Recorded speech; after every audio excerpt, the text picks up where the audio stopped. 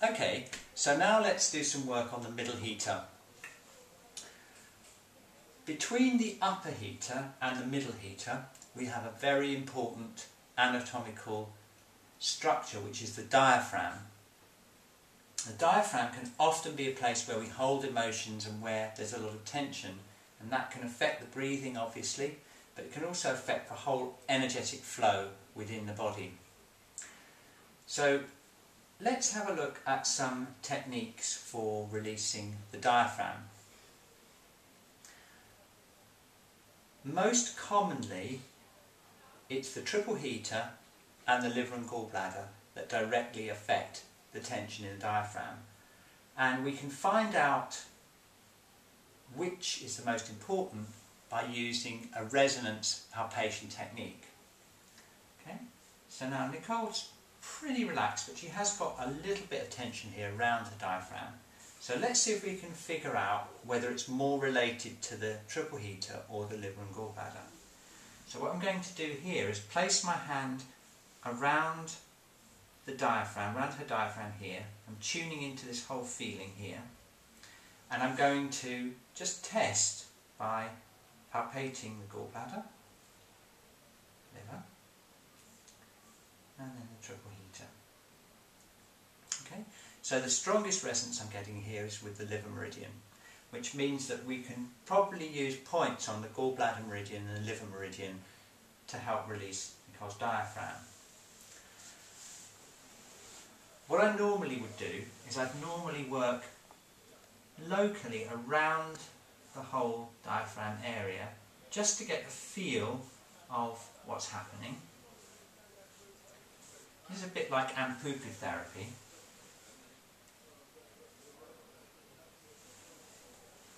And then by placing my mother hand over the whole diaphragm area, I can then experiment with techniques on the liver, gallbladder and the triple heater meridian and see if we can find anything that will help release this area.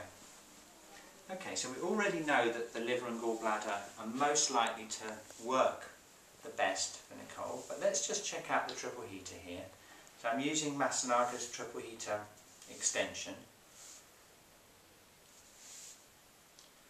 And what I'm doing is selecting supos that I can feel upon palpation. There's one just around here that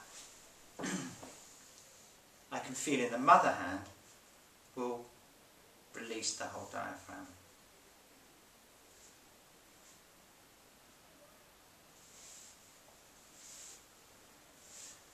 Okay, and I can integrate this as part of my treatment.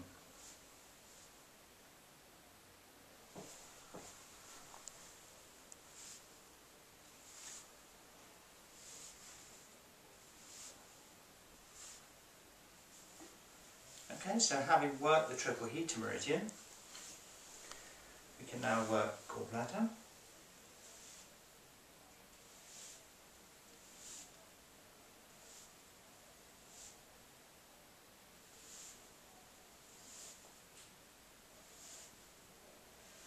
We can use specific points, such as gallbladder 34.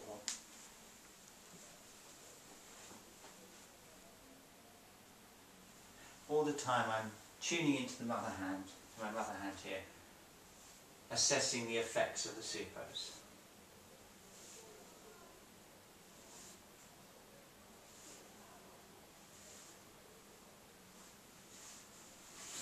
We can use some hip rotations.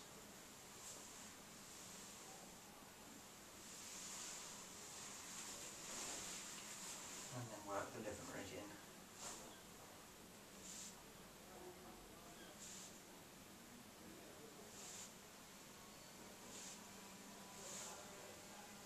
Okay, I can already feel that this is the one that's giving the most release here.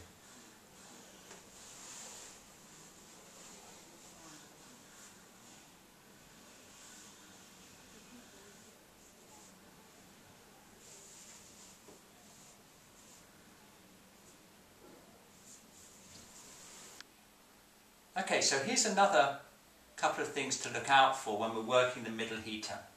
Once we've released the diaphragm and we've got the liver meridian and gallbladder meridian flowing smoothly.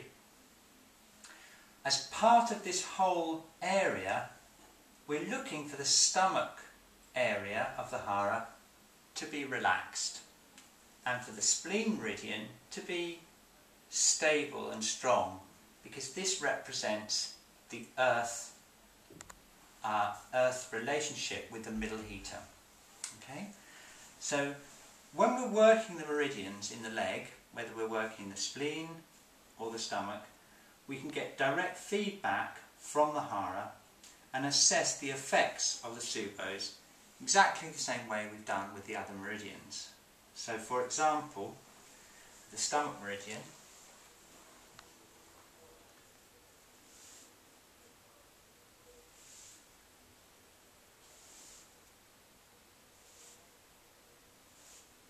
what I'm doing here is I'm finding subos that help the stomach area of the hara relax. For example, there's one just here.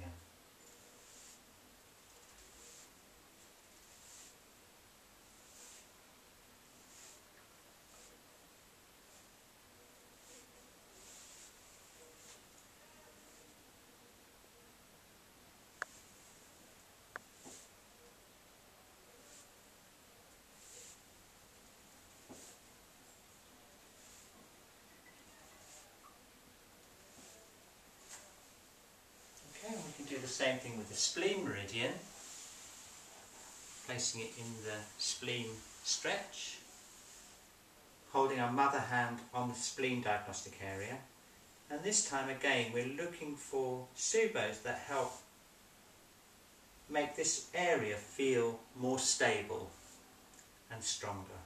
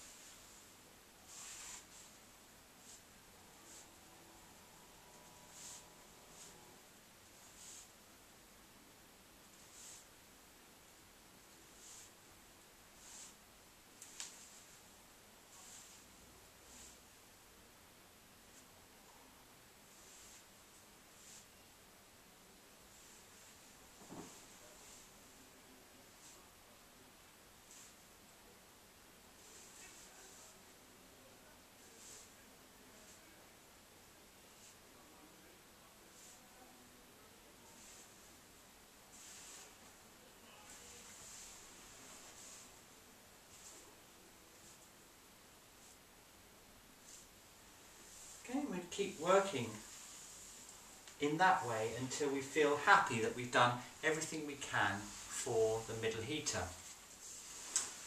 And what we're looking for at the end is a relaxed diaphragm, a free flowing of energy, particularly in the liver and gallbladder, a relaxed feeling in the stomach, and a nice stable feeling in the centre of the hara. And that would be a really good treatment for the middle heater.